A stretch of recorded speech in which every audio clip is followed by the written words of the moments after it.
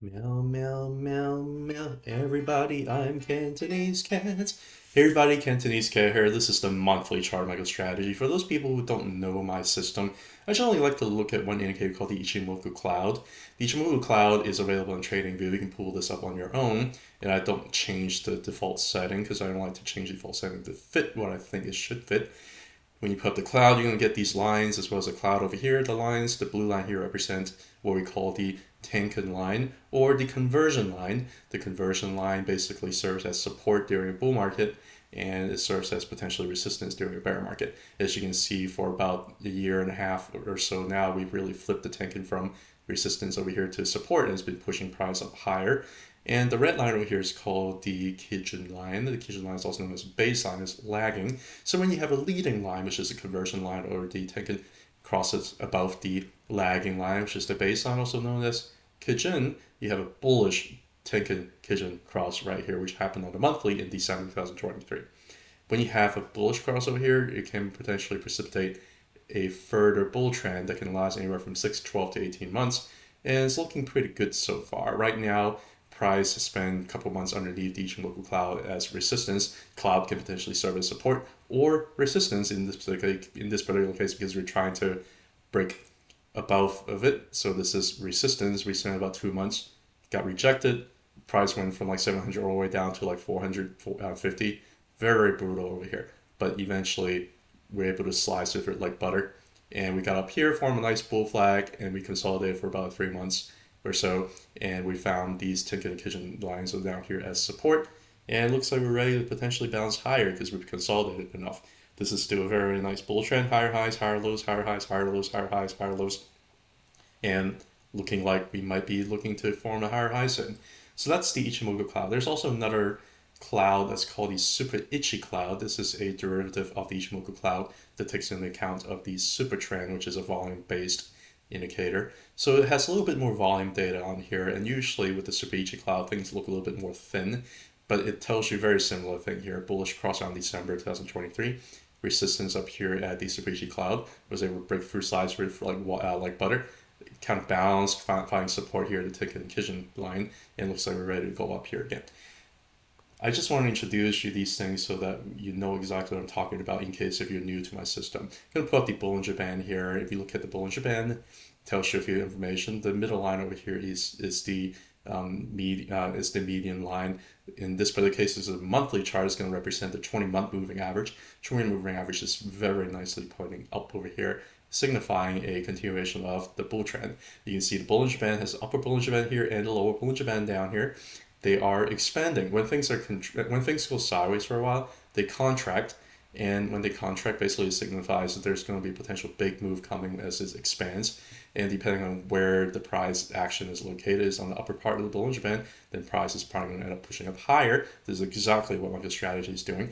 If the price is underneath the median line over here, if it's underneath below, then there might be a potential downtrend, and this is not the case for MicroStrategy. You can see how nicely Bollinger Band is expanded. The lower Bollinger Band has been expanded all the way down to the negatives. I can't even find it. It's like all the way down here.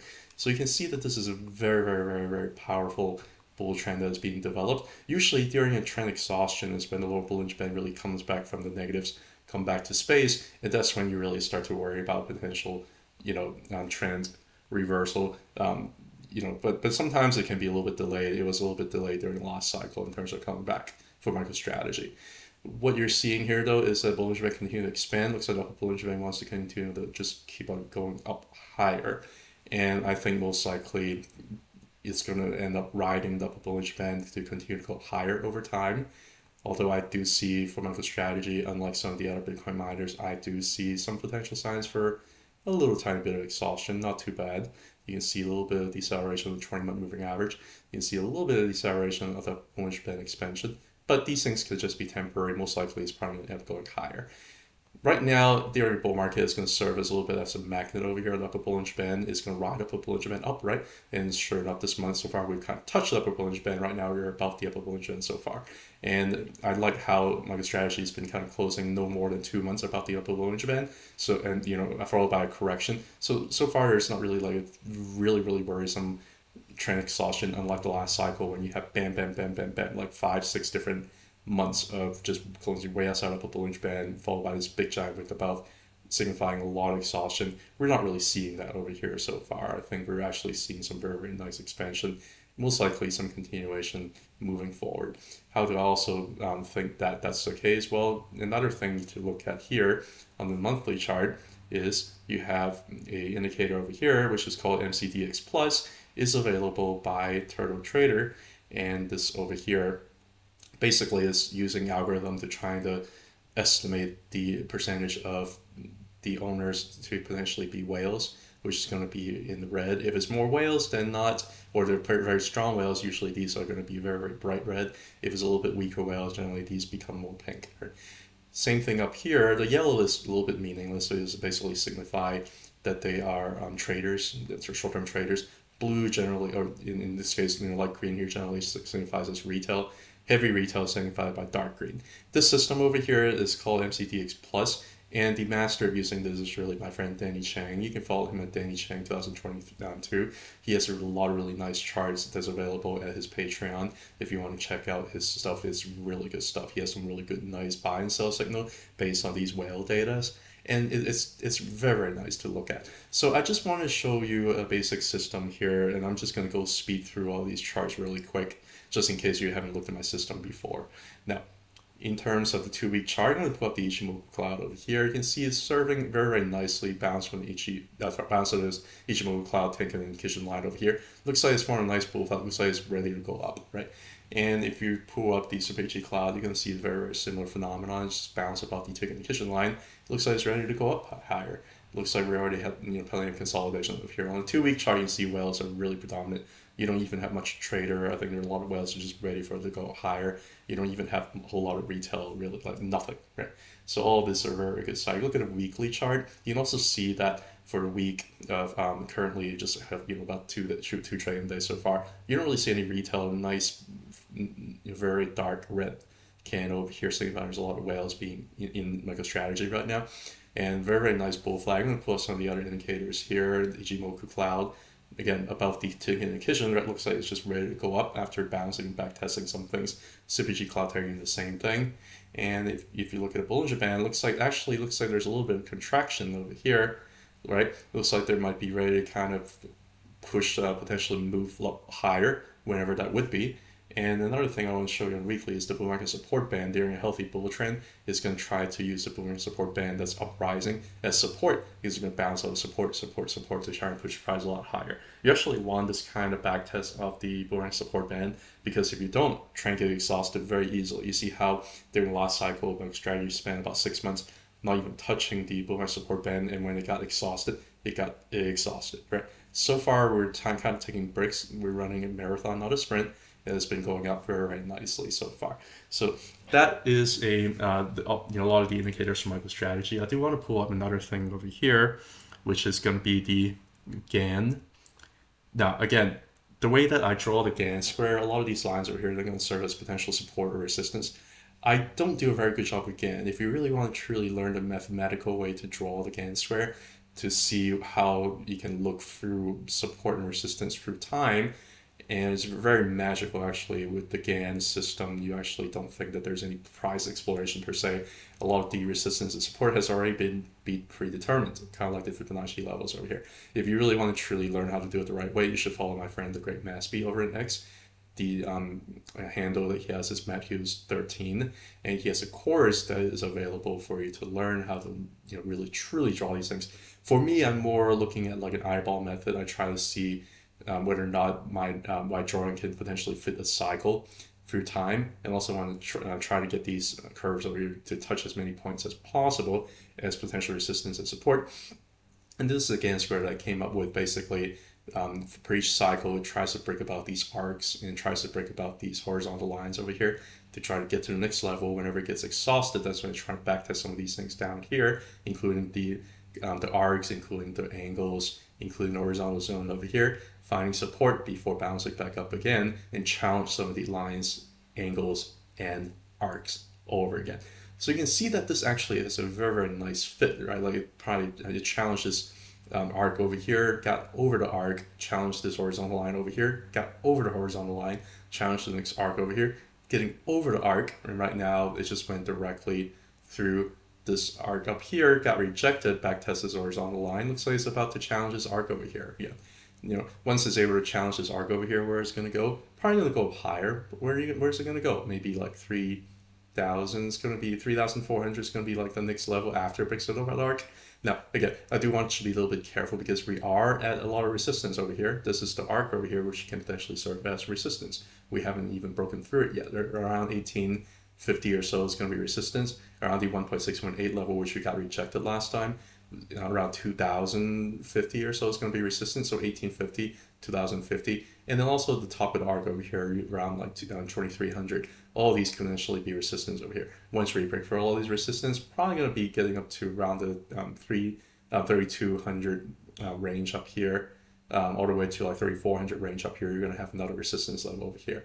If you're able to break through this resistance further, the cycle might end up ending at some of the higher Fibonacci levels, 4,000 or 5,000, or even potentially end up these arc up here around 2025, which might actually be confluent with these Fibonacci level over here. If the cycle ends in like July or August or somewhere like that, it might end up hitting some of the arcs up here, and that's when the cycle ends. Yeah, that's when you're going to have a pretty significant correction over time, right? So far, that's kind of what it's looking like, and if you ask me, I think there's going to be a lot more bullish continuation. Again, whales are still in. All this looks very, very nice so far, right? So that's MicroStrategy. I'm going to use the same system to talk about a lot of the stocks, trying to speed through them all, right? Going back to the monthly chart over here, and this is Coinbase, COIN. With COIN, I'm going to put the Ichimoku cloud here. You can see a very nice bullish Tenkan Kijun cross over here in February 2024. And price has just been up above the Tenkan Kijun lines over here. Very, very nice support down here, hitting a little bit of resistance zone over here on the horizontal. If you look at the volume shelf, you can see that there is a lot of horizontal resistance up here is trying to push over. But basically, that's what Coinbase is doing so far. But so far, it's just got way too far away from the Tenkan Kijun to just kind of cool down here, form a nice bull flag to cool down some of the indicators. I think it will cool down enough. I think it's probably going to end up challenging the area over here around 280 is last time when we got rejected. Probably going to go higher from here on out. And just like I mentioned, that whenever the price got up here, I think it's going to consolidate anywhere from 1 to 3 months. Doing exactly what I thought it was going to do. Now, Subscription Cloud, very similar information. So we don't have the bullish cross here, unlike MicroStrategy, but Tenkan has been flipped from resistance over here to support, and it's grown very, very nicely, bounced out of support so far. And because of that, it's probably going to go higher again, 280 or something like that. It's going to be resistance zone, which is where the Kijun is located. And it's very, very nicely ranging right now. I think we need to break about 280 to go higher. That's what it's telling me. If we look at the Bollinger Band, again, price got way too far, way too fast above the Bollinger Band on the upper side. And it's a cool down for a month, close inside the Bollinger Band for 2 months in a row. So far, the month of June, looks like we might be ready to gravitate back over to the top of the Bollinger Band and the top of the range over here. So probably going to go up to like 260, 280. We'll see whether or not we can push through for the month of June. If it does, it'd be wonderful. We do have a nice Bollinger Band expansion, so most likely this is a very powerful bull trend. It's probably going to end up continuing to expand a lot higher over time, and we'll see what happens. 20 milligram average is still nicely pointing up, so we'll see what happens. If you look over at the MCDX Plus, see plenty of whales coming up here, very strong whales too, as retail continues to diminish in terms of percentages. You have a very, very nice whale-ish momentum, if you will. Looking at the 2-week chart here, pulling up the Ichimoku cloud, you can see how Coinbase has just bounced from the top of the Ichimoku cloud on the 2-week, looking like it's ready to go up higher. It looks like the whale data also supports that. There's a lot of increase in whales so far for these 2 weeks, and there's not really a whole lot of retail left. So that tells me that there's a lot of room for it to potentially go up a lot higher. If I pull up the Subscription Cloud to kind of look and see, it's stuck inside the cloud still, and it needs to break above around like 270, 280 or so, right? Very confluent resistance zone over here. And once it breaks above that, I think it's going to go a lot higher. And so far, it looks like price just basically backtesting the Kijun and Tenkan line down here, finding support, probably going to go up higher. Telling you the same thing essentially. If you look at it weekly, if I just pull up the Ichimoku cloud, you can see price got back above the Tenkan. Looks like it's ready to go up higher, right? If you pull the Subscription cloud, you see the same thing. Price got above the Tenkan up here, ready to go higher. Even though the whales are not bright red, there's really not much retail left here on the weekly. Looks like it's probably going to go up higher based on what I'm looking at. You look at the Bollinger Band, looks like it's contracting, so it might be precipitating a bigger move coming forward, maybe over the next few weeks or so. The bull market support band has been nicely tested on this way up. Very, very healthy bull trend. Okay. If you look at the GAN, we can see here with the GAN, again, this is my best fit model, so it's not a mathematical model or anything like that. But what you're seeing here has just been really breaking arc, testing things, testing angle here as support, breaking for this arc, testing top of the arc here as support. Looks like it's ready to go up. The next stop's probably going to be around like, high 300s or even 400s zone around here, or even low 400s over here. Maybe the bottom of the arc is going to serve as resistance. Maybe it's going to consolidate down here. Maybe it's going to break inside the bottom of the arc, and it's going to consolidate inside the arc here before going up higher if it ends up having no exhaustion, if it ends up having a bullish continuation. If you're able to break above the arc in 400 zones all the way up to like 500, then you're really talking about potentially hitting this angle over here and also this arc over here. That could potentially serve as resistance, and that could be the end of the cycle. It could potentially hit the 216.8 level over here around 1,000. That could be where the cycle ends, or the cycle could end a lot lower down here. But it looks like overall, based on data that I have, based on what I just showed you with the Ichimoku Cloud, with Bollinger Band, with Bollinger Support Band, looks like it wants to go higher, at least to challenge the 400 or 500 zone over here, which is probably going to be the next target. Now, that is going to be Coinbase. We're going to look at another stock that's going to be crypto related here, which I don't generally lump together with these crypto stocks, but I'm going to talk about this here anyway because I think it fits. Robinhood, ticker symbol HOOD, HOOD. If you look at the Ichimoku Cloud, you can see it's very nicely bullish cross over here in February 2024. And price has just been staying about the Tenkan and Kijun line, about way above that, without any problems. Super Cloud, Tenkan's flipped from resistance, potential resistance here to support. It's just been nicely looping price up higher. You're probably going to end up getting resistance up here in the 32 zone with the Kijun being up here. The other thing is the Bollinger Band. You can see Bollinger Band has been expanding like crazy. Again, this is a very, very nice bull trend. The crocodile has opened its mouth. The tongue is pointing up. This is a very, very nice bull trend. Most likely it's going to be a continuation moving forward. And what you're seeing here is price was finally able to close underneath the upper Bollinger Band in the month of April, and it couldn't wait to break out. And so far, you've been breaking out. And so far, the upper Bollinger Band, which is going to be around 20.54, is going to serve a little bit as a magnet. But as the Bollinger Band continues to expand, I think price is going to go up a lot higher. The next big resistance is probably going to be around like 30 or so, based on, and I'm going to pull up this again so it'll show up, it's okay. But it's probably going to be around like the low 30s up here. It's going to be really the next big resistance zone, is what I'm thinking. If you look at the MCDX below, MCDX plus below, you can see that retail has really been lower and lower in percentage, and whales have been slowly increasing, and there's these bright red bars down here. Looking at a 2-week chart, pull the Ichimoku Cloud, you can see that it's been above the Tenkan and Kijun. Looks like it wants to hit to above the cloud over here at some point, and it looks like it wants to break into the cloud, or just through the process of time itself, eventually it's going to break through the cloud, it's going to get more bullish over time. If you look at the Super clouds, you can see that, again, the same thing is going to enter the cloud that is just being formed over here. You have a very nice bullish, Tenkan Kijun across here in the 2-week chart here as well.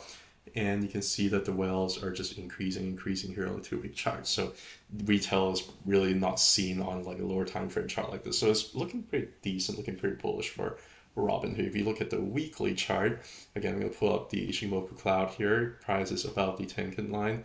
Very nice bull trend so far. With the Super Ichi, same thing, right? Got above the Super Ichi Cloud over here, breakthrough over here, and whales are very, very strong so far. Not much retail over here on the weekly. All these are very positive sign. Bollinger Band, not really contracting that much, but it just looks like it wants to have a bullish continuation. And it looks like it tried to bounce off the Bollinger Support Band. It couldn't even touch it. This is how bullish Robinhood is. It couldn't even get to Bollinger Support Band. It just wanted to bounce and go higher. This is a pretty bullish look for Robinhood over here. If you pull up the GAN, again, this is a best fit GAN. It's not a mathematical GAN.